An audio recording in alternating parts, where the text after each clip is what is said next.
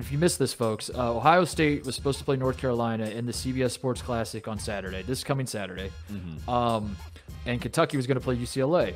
The matchups have been switched, that Ohio State will now play UCLA. North Carolina will now play Kentucky. The reasoning given was that switching them will more closely align COVID-19 testing protocols between the competing programs and their respective conferences. This reads like another deal where if you just blame it on player safety or say we're just looking out for the player safety, you can do literally anything and nobody can question it.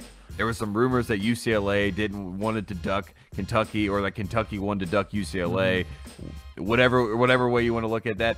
I was worried that somebody's ducking somebody. Somebody's ducking. Somebody's getting ducked. Listen, you can't blame it on the protocols, but then all be in the same gym, in the same locker rooms, in the same, like, coughing on the same balls. Well, what they're saying is that Kentucky and Carolina will be out of the gym, obviously, by the next tip of the 4:15 game. Sure they'll sanitize every square inch. And they'll never cross paths. We saw this when we were. And in MLB Nashville. players aren't going to spit this season, and also they're not going to be in the gym at the same time. So you know that there is an argument to be made there. But at the end of the day, I was worried that North Carolina was ducking because, like you mentioned, the 25-point loss last year in the Dean Dome. I reached out.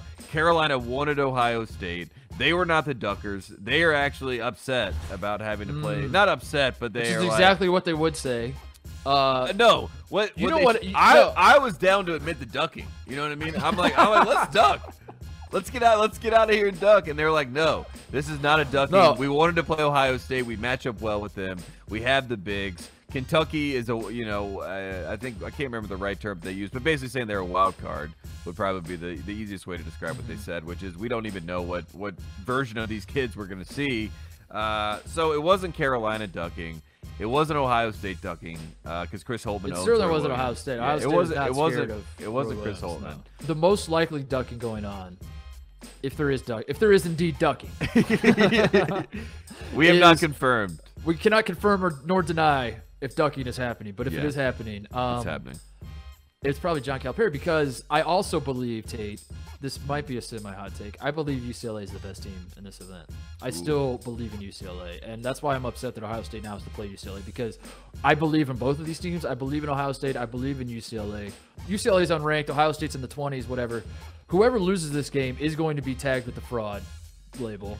And it's probably going to be Ohio State, because I think UCLA is very good. I think UCLA loses at San Diego State. It was a true road game to start the season. Didn't have two starters in that game. Didn't have two starters. Also, like all the nonsense going on in California with practicing, not practice. Like we talked about that in all the offseason stuff. Like I don't know how much that matters, but at the same time, like it matters. This is the 1 year I'm willing to listen to excuses. Like this is the 1 year I will listen to that stuff. Then they go to 3 overtimes with Pepperdine, and we've been doing all we can on this program to tell people Pepperdine's not bad. Pepperdine is a good basketball team, have very good players.